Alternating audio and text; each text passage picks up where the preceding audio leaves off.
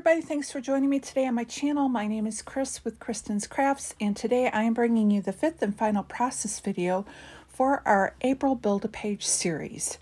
And to wrap up our bingo challenge, I'm going to be using the middle column, which is sequence, wood veneer, free space, L-shaped design, and I'll think of, butterflies. So I am going to start out with getting my L-shaped design made. So I'm taking and I'm going to use the background paper that's yellow that says sunshine across it, and that's going to be, I'm going to use that as my base. And then I took the other paper and cut two 4x4 strips, and then I cut them down to 10 inches long and then did a fishtail banner on each. And I'm going to actually flip my L and have it up at the top versus down at the bottom like most everyone else does. Just going to give it a little bit of a different interest. And you know, as you're reading a book, you always start at the top and go to the left. So that does, even though it's only one picture, it does bring the picture into focus. So now that I have the base done and I have double matted my photos, I'm just going to start looking at all the embellishments that I have and start building my clusters. Now, one of the things I noticed is that with this L-shaped design, it kind of is lacking a little bit of a third spot to actually build those clusters. So I'm just going to go ahead and add two more fishtail banners in the colors of the matting of the photo. And that's just going to give me a third place to add my embellishments. So I'm using the word chill as my title, and then I liked how the pine or the palm trees kind of nestled into the L, so I switched them over. I grabbed a label sticker that I had that said property of, and I'm going to cover that up, but I'm going to just use that for building my next layer and just kind of moving things around. I have the big sunglasses at the bottom along with one of the palm trees.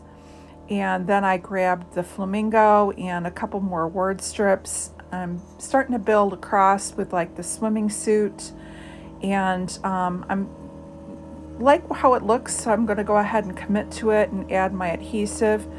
Now the that little label that says soak up the sun, I am going to have to add a foam dot underneath it since it's sitting on top of the chipboard. And so you're just going to see me fussing around, looking to see where I like everything. So I decided that that flamingo needed a little bit of greenery behind it. I'm happy with the other palm leaf being at the bottom, but I'm going to switch it around so that it's sitting, the flamingo sitting on top of that, and tuck the camera down below. Then I have nestled those sunglasses up so it all looks like it's touching. Here I added that foam dot into it, and you can see I have like the swimming suit and the SPF over on the left-hand side. And let me see, what else am I adding? Oh, and then I realized I needed wood veneer. I had almost finished my whole layout, and I'm like, oh wait, wood veneer. So I grabbed these blue flip-flops, and I'm going to stick those in.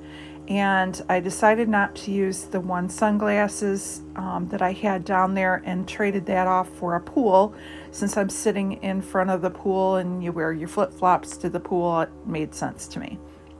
And then I grabbed this wood veneer that is a painted yellow sun. I have that at the top.